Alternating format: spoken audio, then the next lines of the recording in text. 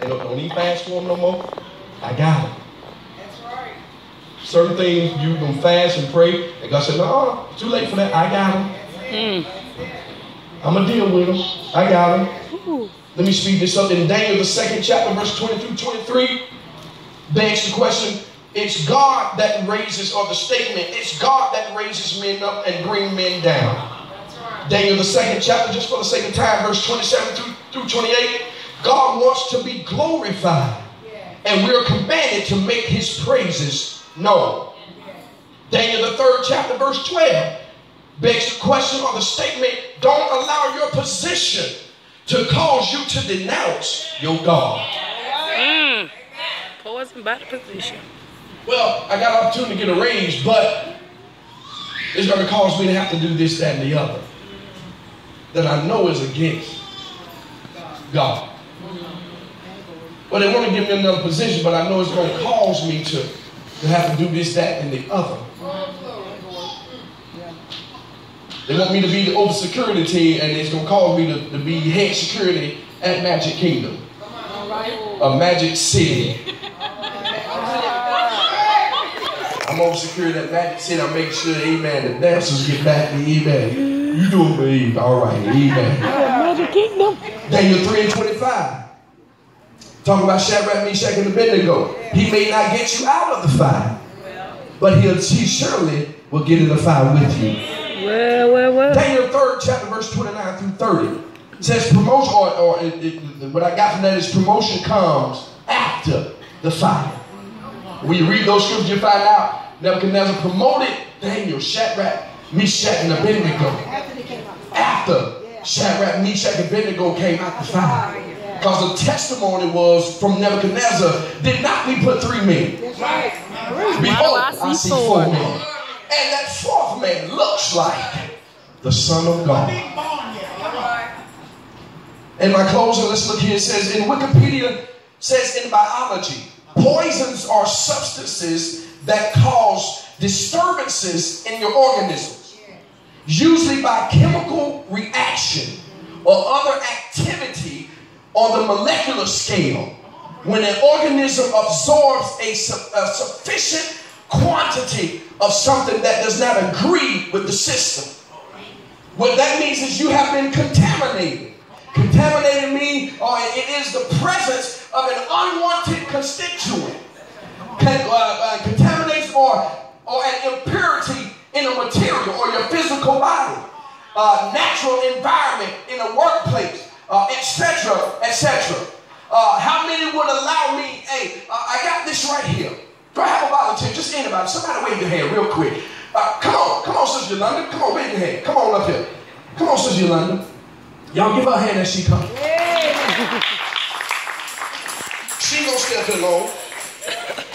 Give me your arm.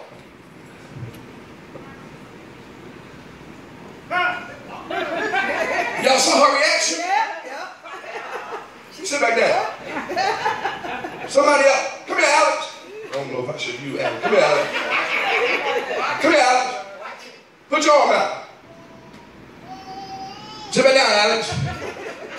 Come on. India, come on.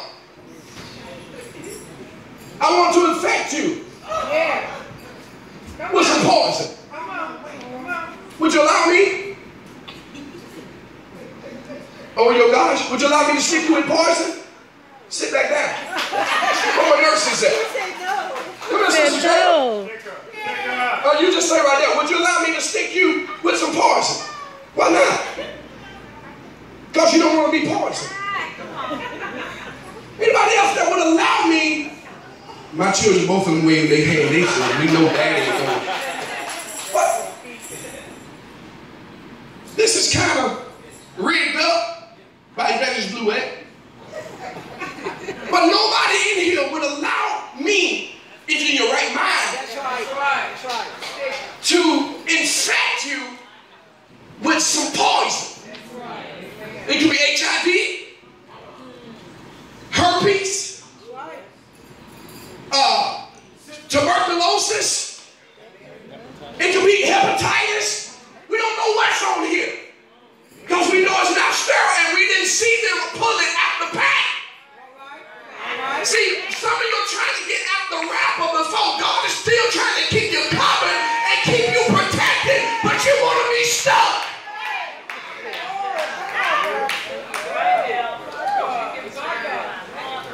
You would allow me to stick you and inject the poison. Not if you're in your right mind. So she's not like this. She said, oh. Because she knew that there was something wrong with a person that's not authorized to stick her. That's right. Poison.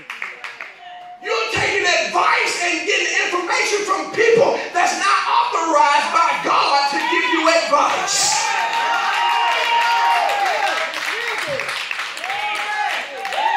See, I'm not concerned about this infection when it comes to the church.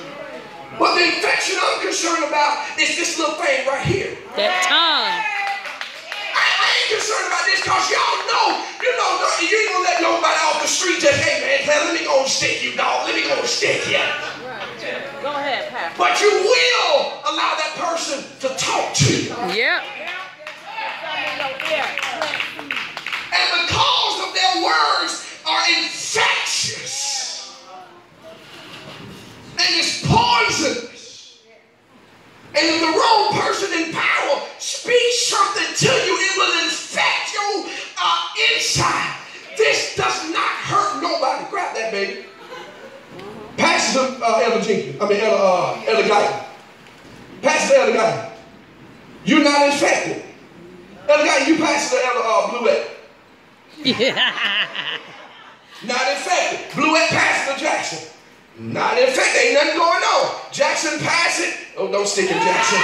Jackson pass it to Stokes. Nothing goes on. Stokes pass it to Jenkins. Nothing goes on. Jenkins, stick yourself. No, don't stick yourself. I'm just playing. But what I'm saying is, we can pass that all around the church and nothing happens. But if one of us gets stuck with it, and if it gets inside the blood, then it begins to affect the organ. So we got to be careful who we allow to talk to us, and it gets on the inside of our spirit, which will cause us to poison one another. Preach it, Bishop.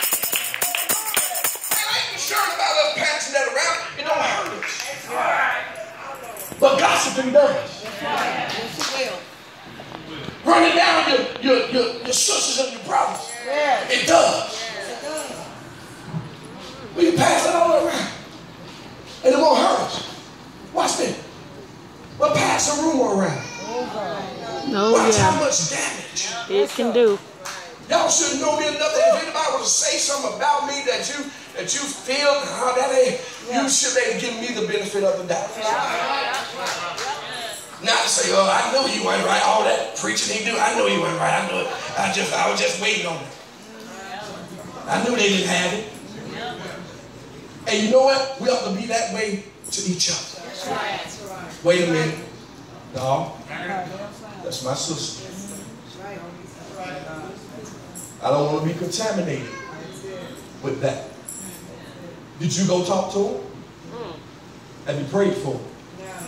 Well, no, I just wanted to share it with you. I didn't even want to tell everybody. I just wanted to share it with you. No, well, let's call her. No, well, ain't no need to call her. Ain't no need to call her. You should. Let's have a meeting. You know the Bible says, if you got an altar against your brother, go to him first, and if that don't work, take a witness. No, we ain't got to do. You got to always bring up the Bible and stuff. You keep bringing up the Bible with them, the less conversation you have to worry about having with them. So what we do after we've been contaminated, we need decontamination. I'm almost through. And it's the process of cleansing an object or substance to remove contaminants such as microorganisms or hazardous materials, including chemicals, radioactive substances, and infectious diseases. God made our bodies so it can get rid of the poison. I'm almost through. When your body is poisoned, one of the first things that happens is a fever. When you go to the doctor, they're gonna check your blood pressure and they're gonna check your temperature. Because if your body is too hot, then that lets them know that if something has gotten inside of you, God help me in here, that ain't supposed to be there. Infection. Some of you who spiritually got fever.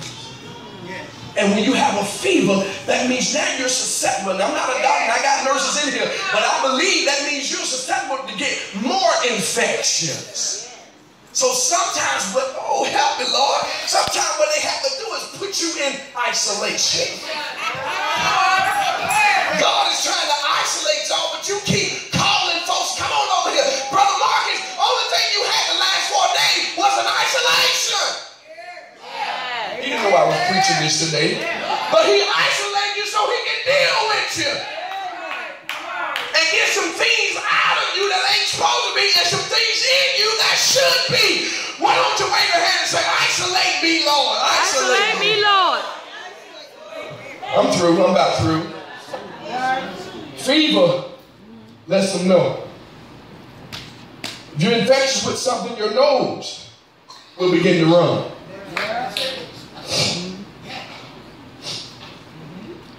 Sniffle. Child, you can see they got the mucus or whatever, you know something's going on. Because it's not normal. So it's a warning that something has got in the system that does not belong there. And God, in his just omniscient, just knowing, he made the body to automatically release and get rid of the poison. We are the body of Christ, and if we stick together, God has given us everything we need to get rid, preach, boy, get rid of all the poison. That's why you can't be in the body and still fornicate, because it's preach, Zachery, it's poisonous to the body. So what do? We get rid of it. You can't be in the body and keep shacking because it's poisonous. And we have to get rid of it. You can't keep drinking and smoking and drinking and still be in the body. We got to get rid of it because it's poisonous. When you go to a physical, they ask you 1 or 2 other questions after they do this or whatever, take your temperature, take blood. They ask you, when's the last time, or do you smoke? Do you drink alcohol? There's a reason why they ask y'all this, why they ask us this. And I would hate to see some of y'all in here talking to the plea box and go to the doctor and see what the doctor, amen, praise the Lord. Well.